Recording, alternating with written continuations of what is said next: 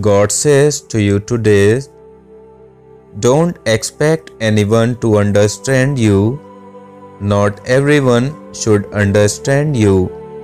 Keep on believing in yourself. This world is crazy about external beautiful things. It will also fill your mind with similar things which can also harm you. No one made me. I made the whole universe. I will welcome you. Come to me, trust me that I can give you. No one can give that. Instead of thinking about the bad things in the world, you think about me.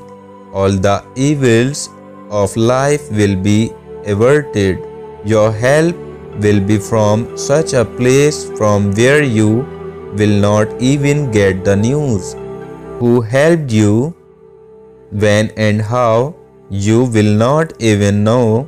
Enjoy the life you have got on this earth.